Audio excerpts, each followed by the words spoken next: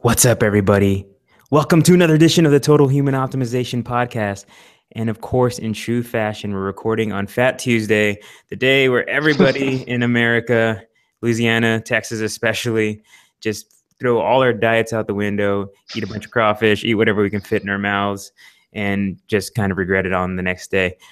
But on this podcast, we're going to talk about creating sustainable fat loss. And with us today, we have Alex McMahon, who is a nutritional therapy practitioner and founder of Evolve Nutrition Therapy from Portland. Yes, sir. Right? Is that right? Yes, sir. Yeah, Portland. So welcome, it's Alex, sunny to the for show. once out here. Thanks, man. Thanks for having me. I appreciate it.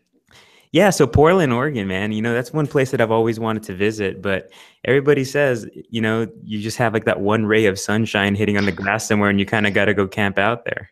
We get it maybe 3 months out of the year if we're lucky, but it's okay though. It's where 20-year-olds come to retire. I don't know how many people I've met that had their PhDs and were working in coffee shops. So, well, if you grew up in the 90s, everybody had a plan to retire by 30.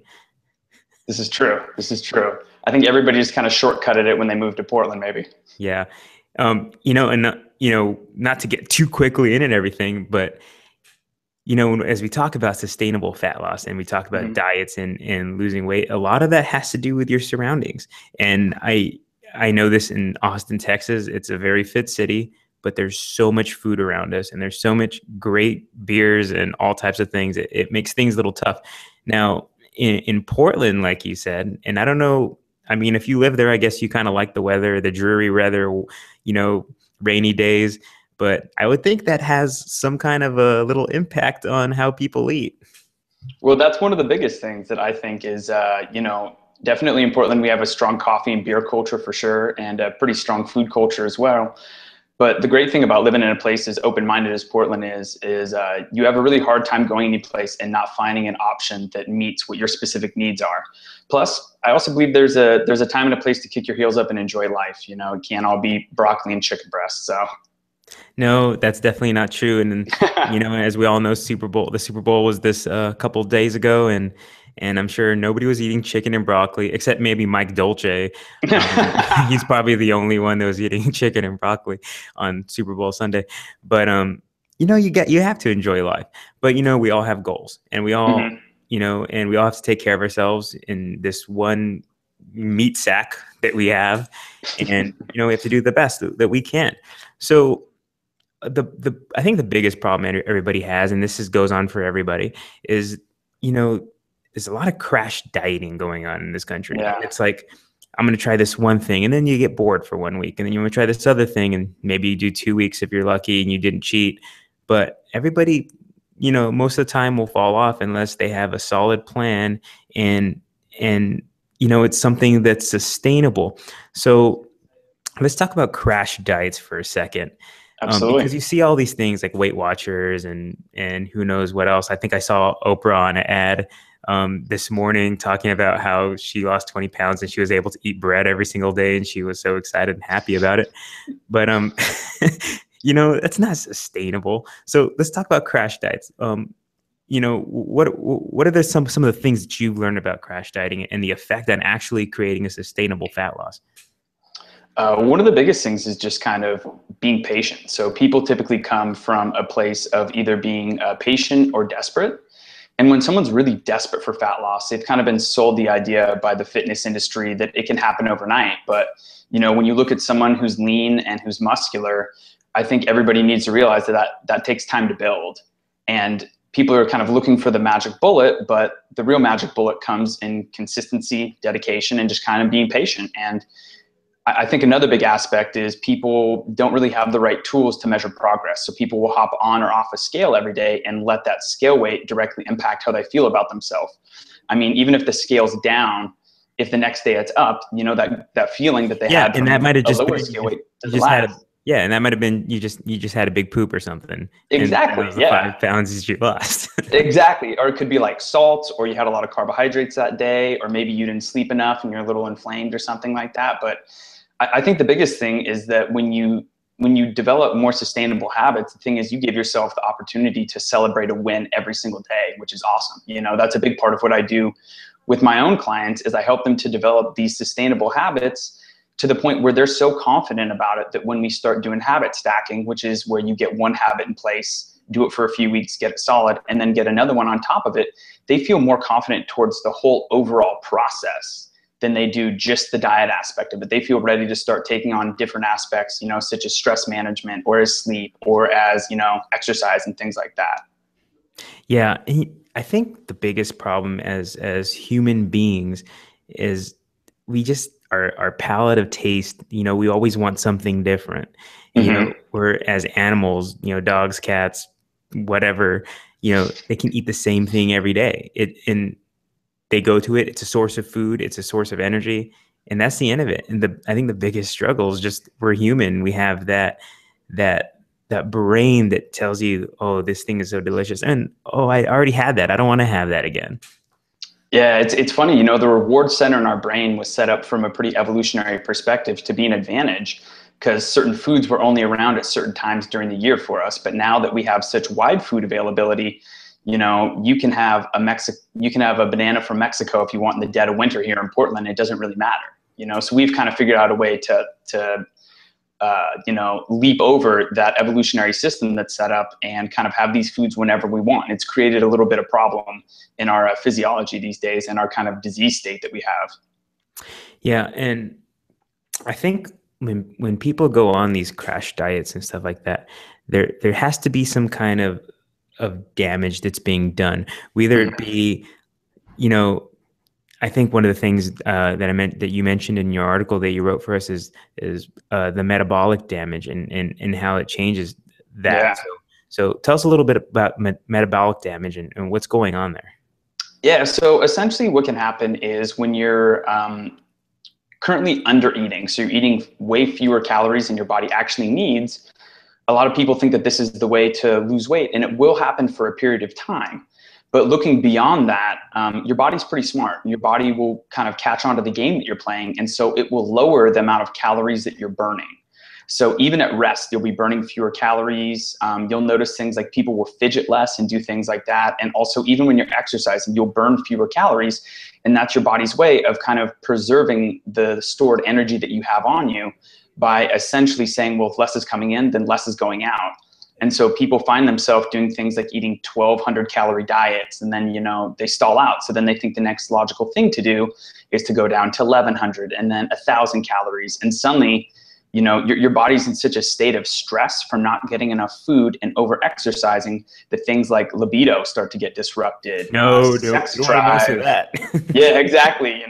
So your body's essentially giving you the signal when it decreases your libido that you're not healthy enough right now to bear a child. So we're not even going to worry about that right now. So it creates a whole host of problems. And then, typically it's accompanied by eating less.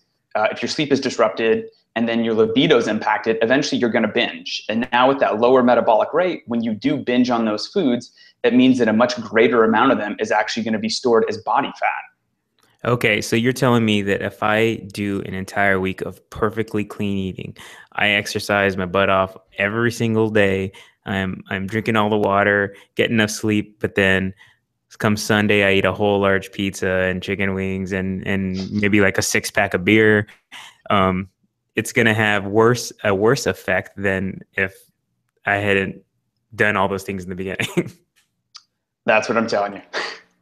Okay, Now, that's not again, the answer. on top of that, though, what we need to talk about, though, is there's a difference between eating clean and eating enough. That's a thing. Is that if you're under eating for the whole week and then you take those calories and you dump them on top, on a once a week basis, that's probably not going to have a big impact. But what I'm talking more about is if the person's been in a prolonged state of caloric restriction and then have that big binge, that is when it will be more readily stored as body fat. So I guess the answer to your question would be it wouldn't be nearly as bad, because the thing is when people have that metabolic damage, it's usually due to either eating too little or the wrong kinds of foods for a long period of time, and that's what kind of sends them down that hole. Okay, so what are some ways that we can figure out exactly how much we should be eating? Because as most of the philosophy goes is just if you want to lose weight, you restrict calories. But everybody's training is different. Some people might just be restricting calories and not doing any training, which is probably not the best idea. And then you have the opposite end of the spectrum where somebody's killing themselves every single day in the gym and Mhm. and not replacing any of those calories, for building muscle or whatever. So what are some ways that we can kind of figure out where we need to be in our eating? So for that, there's kind of two different routes that I have people use. One of them are people that I know who like to track, and it's something that hasn't become obsessive for them. And the other folks are the people that don't want to track anything. So typically for that, what I'll have people do is kind of make sure that their meals are centered around a solid source of protein. So for the people who don't want to track, using your palm as kind of your guide there. So you use for people mostly 1 to 2 palm-sized portions of protein. And then around that, you would have more of a fist-sized portion of vegetables around the plate. So it'd probably be about 1 to 2. And then based on the person's activity level and their level of leanness that they're already at, usually starches could be 1 to 2 open cupped hand-sized portions of that. And then for fat, I'd usually go for either oils that you're cooking with or just plain added fat to a meal because it's a necessity. I would go with 1 to 2 thumbs worth of fat at each meal. And that's a pretty solid start for a lot of people to start getting some progress. But for a lot of other people, the folks who do really enjoy tracking, calories, macronutrients, all that kind of stuff, a good starting place for a lot of people is 12 calories per pound of body fat, and then per pound in weight, or per pound of body weight. I'm sorry. Okay. And then from there, usually using some kind of breakdown such as 0.7 to 1 gram per pound of body weight for protein, and then using anywhere from 0.3 to 0.35 times their pounds times their total calories. I'm sorry, to gauge their fat, and then carbohydrates would typically be the rest. So there's a lot of different ways to skin the cat, kind of based on how the person wants to go about doing that. And I think that for some people, the tracking is good because it gives them something to shoot for. But then I think that there's also other people where the tracking maybe isn't the healthiest way for them to do it from a mental standpoint. Yeah, I think I like the way you're explaining a little bit better because because you can take that anywhere with you. You Mm-hmm. can go out to eat whatever and figure it out with that method. Whereas you have the apps and everything with the meal logging. If you go out to eat, you may not get an accurate count on, on what you order. Um, Absolutely. and there's all types of outside factors. And then, I kind of feel when you do the app tracking thing, it kind of just turns you into a robot and makes life not fun whatsoever. Yeah, And it gets then, pretty obsessive for a lot of people. yeah. And then, if you have, maybe say you have like 200 calories left in a day and, you see a cookie there on the counter, you're like, you know what? I have that 200 calories. I should treat myself and enjoy that cookie. Exactly. You earned it. Yeah, you didn't, but that's a really cool method, and I'm definitely gonna definitely try that one out. That's cool. So we were talking about those, the differences in the proteins and the vegetables. I mean, does it always have to be protein and vegetables? I think you mentioned some starchy carbs in there. Like, is Yeah, there room absolutely. for any carbs in our diets if we want to have Uh, sustainable fat loss? oh, can you say that one more time? I lost you for a sec. Is there any room for carbs in our diet for sustainable fat loss? Like, can we have some carbs? Can we have Oh, some bread like Oprah? I think that there definitely is room for carbs with fat loss. And it kind of goes back to what I was talking about a little bit before about there's multiple ways to achieve fat loss. That's the great thing about it is you see people who achieve it using all sorts of different methods. What I'm really interested in is finding the method for individual people that works the best for them. Because, the thing is, there is no one size fits all when it comes to nutrition. There are people who do great eating a low carb diet. There are people who feel horrible eating a low carb diet. And it just kind of comes down to what fits their physiology and their personal constitution the best. But I definitely believe that there is room for carbohydrates when it comes to sustainable fat loss for sure. But I do think that the kind of carbohydrate also matters more in some cases than just the carb count. Okay. So, that's definitely a good first step. But let's talk about the other end of the spectrum now, Mhm. the exercise part of the spectrum. A lot of people in this world think that just going for a run is going to do it for you. But there's a better way you can do that, and that's by building muscle, right? Absolutely. So two favorite forms when it comes to helping people to lose fat are actually lifting heavy weights and doing sprints a few times a week. So just from the basic standpoint of, muscle has a greater mitochondrial density. So what that means is that the mitochondria are essentially the powerhouses of all of our cells. So they take the food that we eat and they turn it into energy for us to use. So because muscle has so many more of this mitochondria, the more muscle we have, the greater our need for calories to maintain that muscle is going to be, essentially. So also on top of that, lifting heavy weights helps to make you more carb sensitive. So it means that your body will be able to partition and use those carbohydrates a lot more efficiently, and less of them there'll be less of a likelihood of any of them being stored as body fat, and the majority of them will be used to replenish glycogen stores that you've burned up while doing deadlifts or dips or anything like that. And another added benefit is, lifting heavy weights has been positively correlated to an improved hormonal profile, and also helps with people getting better sleep, which is a huge, huge missing factor for a lot of people when it comes to sustainable fat loss, for sure. Okay. And getting onto that sleep part, um, is it the standard 8 hours like everybody? I'll tell you one thing that I started doing, and well, it's actually made me a little bit late for work sometimes, but I've stopped setting an alarm. And Hmm. I say, Orlando, get in bed by 10 o'clock at night. Just get in bed by 10 o'clock at night and don't bother setting an alarm. And usually if I wake up early enough, if I I have to be at work at 9, whatever. If I wake up at 7 and I feel good, I go for a little morning run to get the juices flowing. But if Absolutely. I feel like my body needs just more sleep, and I take it.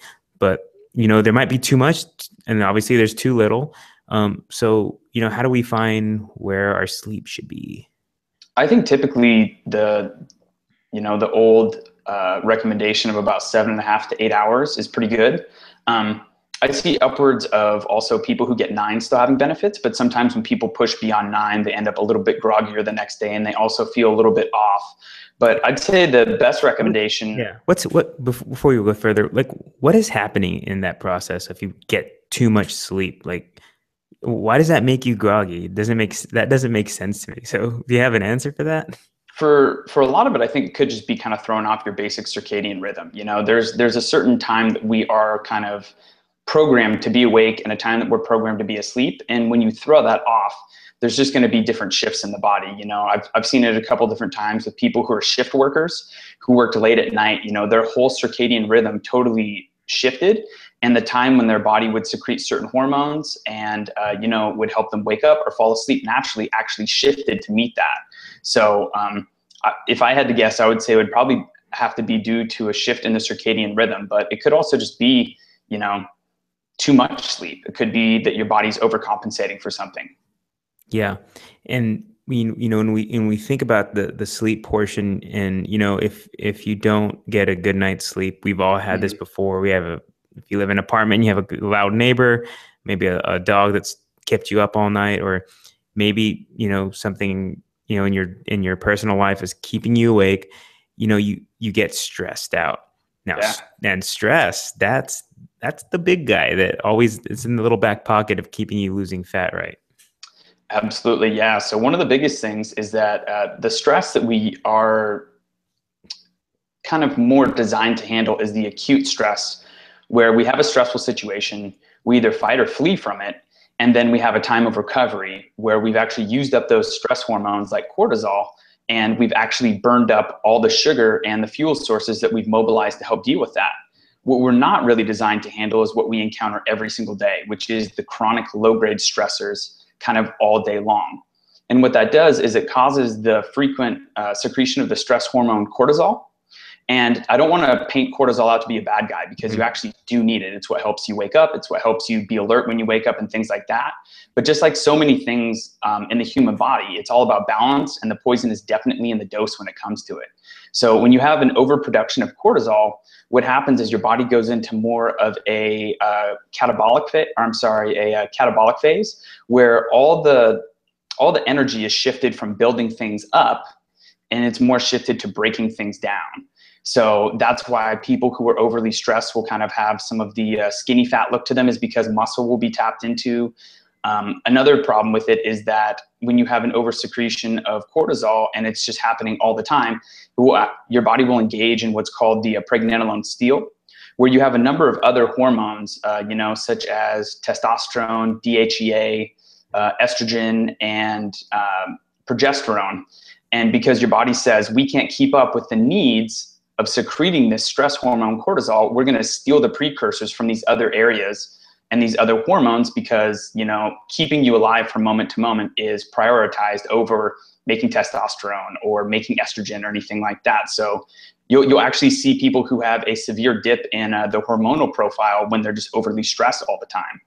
Yeah, man. There's just like there's so many things that go into creating the perfect formula to being a fit person. It can It be really little, it is. can be a little stressful in itself, just trying to figure it all out. Absolutely. Yeah. Um, but I guess you just kind of have to do it. I think I've always been told that stress is a big part of this, but I think most everybody has a problem burning the fat that they hate the most, which is around the belly. Hmm. So is there, besides just following a normal plan, is there anything we can do to just kind of help in that area? Because that's where, like, it seems like that's where the last of the fat remains all the time. It is, and from the clients that I've worked with, the best progress that we've had, sometimes you'll do a dietary intervention, you can't get that belly fat to come off. Sleep and stress management are the two biggest things that I've seen kind of melt that lower belly fat away for a lot of people. And it's been pretty interesting because I'm known as the nutrition person, but as I'm in this more, I realize that nutrition is a huge component, but stress, exercise, sleep are also such big parts. You can't really address one without addressing the other. So it gets a little funny when you get in there and look at it, and people are meeting with me for nutrition consultations, and I end up telling them that we're going to start dialing back on their screen time at night, or I'd like to go for a 20-minute walk in the morning or something like that and relax, because it doesn't really have a whole lot to do with nutrition. But with regards to sleep and stress management, those are the two biggest things that I've seen that really take away that lower belly fat for a lot of people. Yeah. And in another thing that I think that's kind of changed, as we've progressed over time in our scientific advances. Do you remember? And this isn't too long ago. Do you remember the days when all fat was bad for you? When Absolutely. having egg yolks was gonna give you a heart attack? Like, but now we're realizing we need healthy fats, and now there's different types of fats. It's not all the same thing. Yeah. So for people that still don't understand, what's the difference between a healthy fat and a bad fat, and what are the two doing to you? So the biggest correlation that I can make that's pretty easy for a lot of people to understand is good fats come from nature and bad fats are made in factories. So one of the huge aspects of healthy fats is they provide your body a longer burning source of fuel. So typically, in the absence of carbohydrates, your body will turn to both body fat and dietary fat as an alternative source of fuel that kind of burns a little bit longer. It also means that, when you have fat in the diet with your meals, it slows the gastric emptying of your stomach. So the actual contents of your stomach empty out slower, which means that your body has an easier time kind of regulating energy, and you won't experience those huge blood sugar spikes. So for someone who is a little bit more carb sensitive, adding in sources of healthy fat can make it so that their blood sugar levels don't fluctuate as high and as low as they normally would. Okay, cool. And then, And do yeah, you go want me to ahead. talk a little bit on the bad fats? Yeah. Oh, yeah. Absolutely. Yeah. So when it comes to bad fats, pretty much any kind of vegetable oil, canola oil, anything that's hydrogenated or partially hydrogenated oil are going to typically be a fat that you would want to stay away from. The main reason is that they're polyunsaturated fats, so they're pretty susceptible to heat damage. So through the process of turning them into vegetable oil, they're heated at very high temperatures, and that already kind of damages the structure of their fat because they have many open bonds. So you have monounsaturated, which means essentially one open bond. You have polyunsaturated, which means many open bonds, and then you have saturated, which means there's no open bonds on that fat molecule. So when you have the polyunsaturated ones, because they don't have as many bonds that are filled, they're more susceptible to heat damage. So when you take those fats and you cook with them, they actually become slightly carcinogenic because they're so easily oxidized and damaged by heat that when someone cooks with it, they're only kind of furthering that problem. Wow, that's a lot of information. You're telling me, man, I have to keep it all in my head. And Yeah. the funny thing is that, in nutrition, when you look at it, you go, the more you know, the less you know. And it's crazy to think in those regards because, I mean, we're just now figuring out parts about our microbiome and our gut and our brain that we hadn't ever previously known. And we've had these bodies forever. So it's pretty amazing and exciting because I feel like you're never really done learning. You're always having to be on top of it. Hmm. So when it comes to the oils, when you're cooking at home, what kind of oils are you using? So when it comes to anything that is going to be, like medium to high heat, I'll go with a grass-fed butter or a coconut oil. And then when it comes to anything that I'm using for like a cold source or topping, I'll typically do olive oil and macadamia nut oil or avocado oil.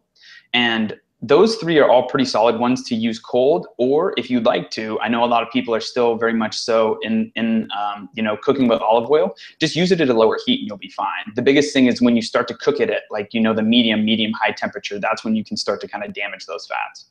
Yeah, it's still to this day because and I think about this all the time because um, growing up, my dad had heart disease, Mm-hmm. and I remember all the time, the whole thing in the house was, you can't eat butter at Mm-hmm. all. So we had the Fabio endorsed. I can't believe it's not butter in the house. That's what we would use to butter toast, whatever. And I think back to that time of how like stressed out and how crazy my dad and my mom were about making sure we don't have butter in the house. And now, like, people are adding it to their food and throwing it in shakes. It's like, Back on the menu. where did where did this happen? And where did this all get misconstrued? So I think it was just kind of bad science is what it came down to.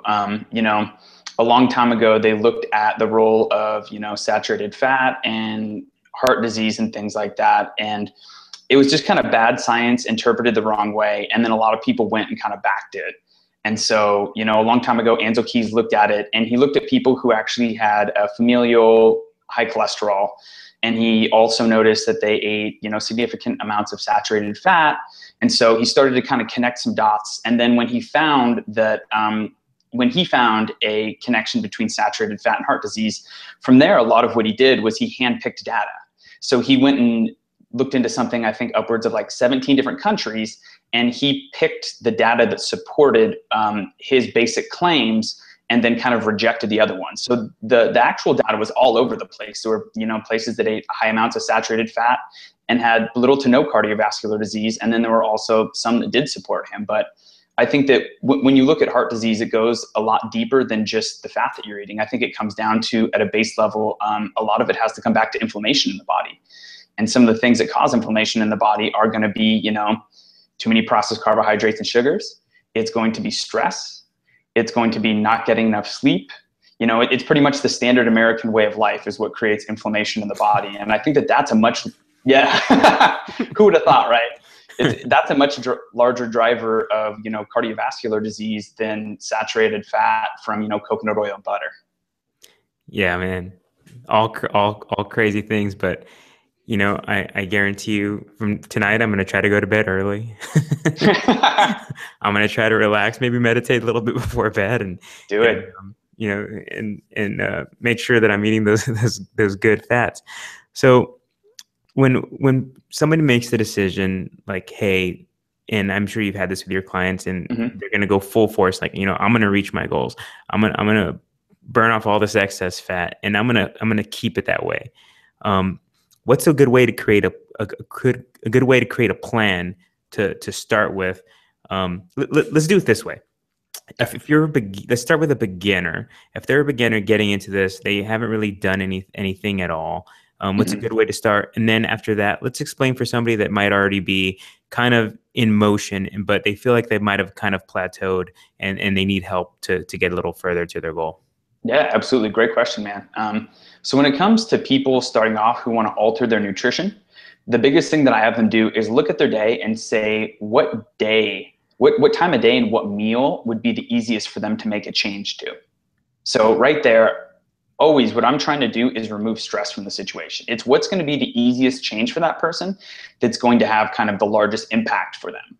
And so for a lot of people, it's, drinking a couple extra glasses of water. It could be having some extra vegetables at a certain meal. For a lot of people who find themselves hungry all the time, it could be adding a little bit more fat to a specific meal and then reducing a little bit of the processed carbohydrates. So I have a person look at the current time of day and the meal where they would have the greatest chance of having success. And then from there, I take a look at that meal and we see what they're doing really well with that meal. Because the thing is, you have to always make sure that you catch somebody doing something right. That's the thing, is everybody likes to feel encouraged and everybody likes to feel like they're doing something positive. So you go, okay, well, this is what you're doing so far that's positive, and we're going to keep that, and we're going to make a small tweak to this. And then from there, a big part of what I do is it's not just me telling them what they're going to do. We have a conversation about it.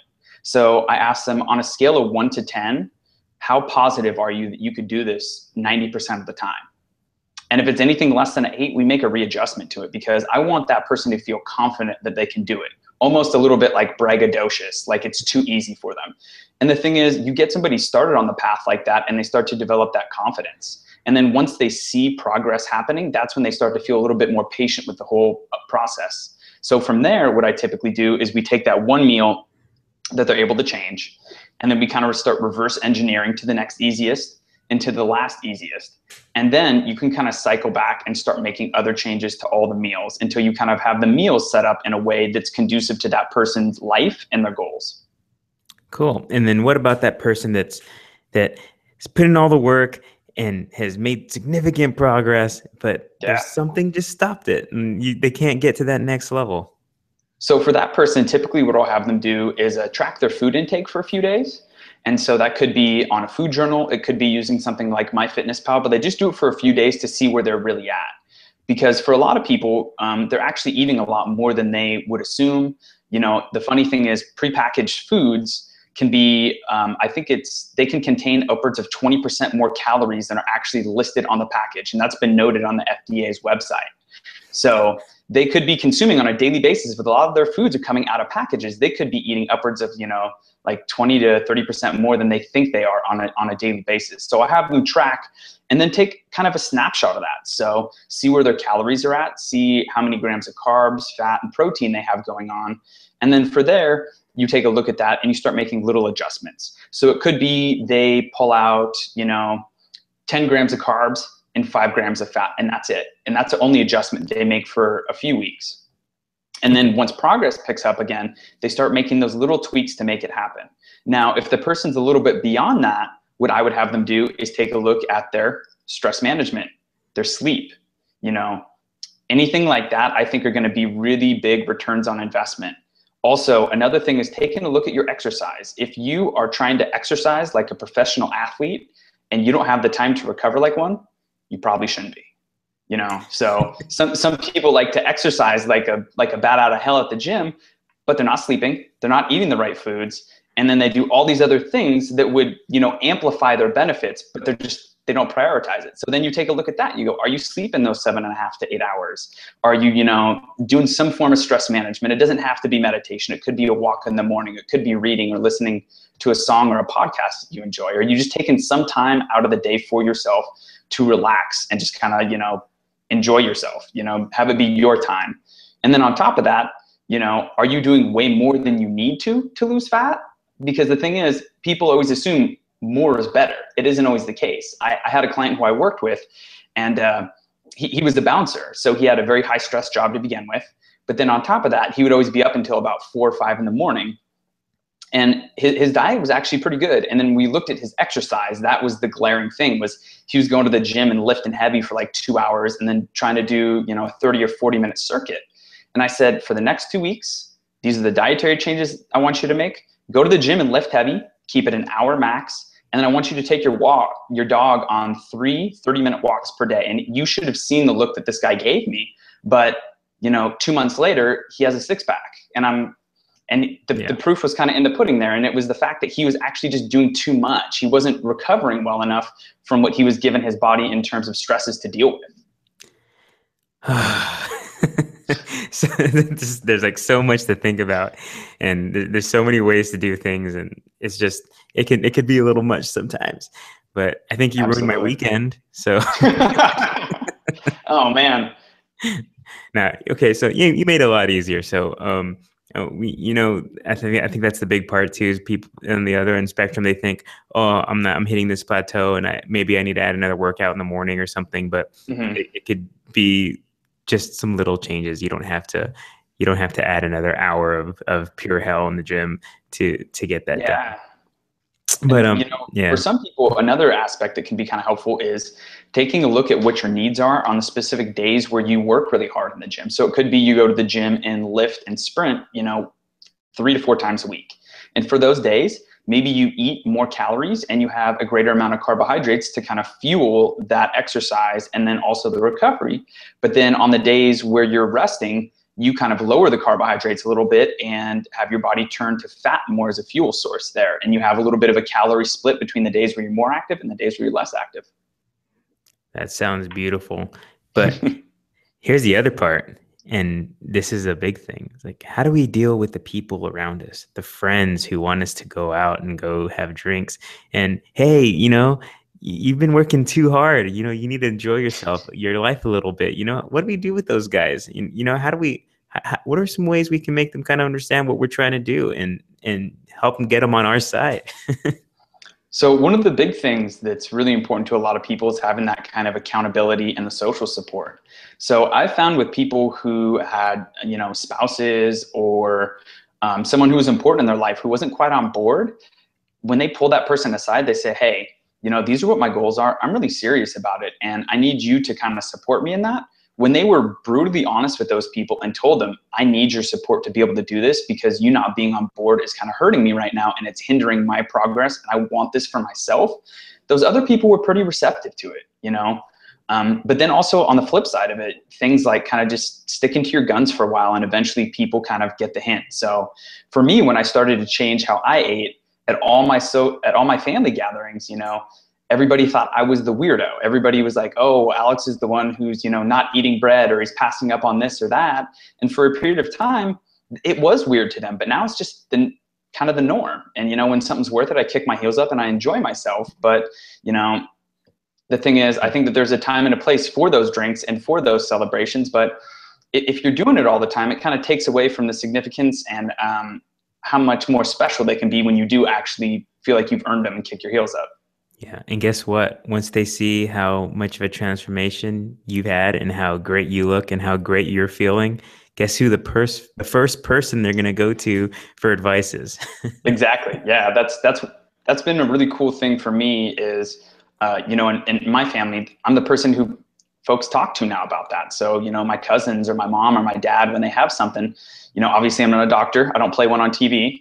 But when they have something that pertains around nutrition or health, I'm usually one of the first people that they call, which is it feels good. Yeah, that's awesome. So, ton of great information.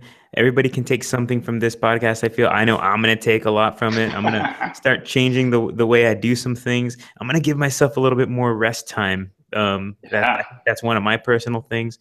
Um, and definitely follow some of the other advice. So if people want to keep up with you and learn a little bit more about some of your philosophies on this subject, where can they do that? So you can find me on Instagram at Evolve Nutritional Therapy. You can find me on Twitter at Evolve NTPDX or on Facebook at Evolve Nutritional Therapy LLC. And it actually happens that I did something special for the On It listeners today. So I recently came out with a book called Simple Fat Loss. And it's kind of a 6-month expansion on some of the ideas that Orlando and I went over today. And it kind of gives you a 6-month plan that's a habit-based routine for fat loss that addresses, nutrition, exercise, stress management, sleep, and all those things. And it's not just a here, do this. It's a here's how to do this. Do it this many times per week. Don't worry about the rest.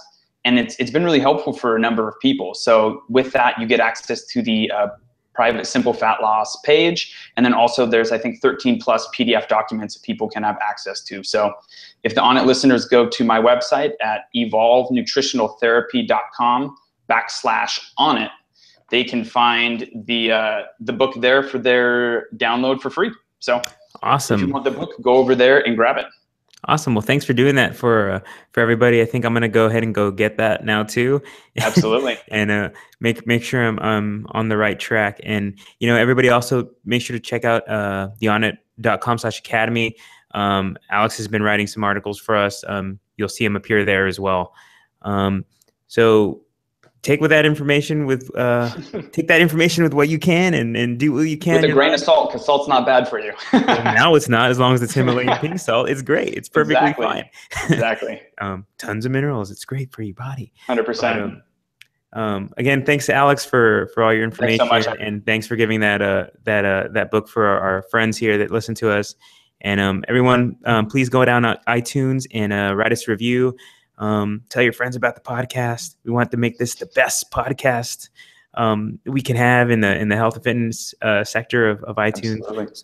So go help us do that. And until next time, stay on it and peace out. Later.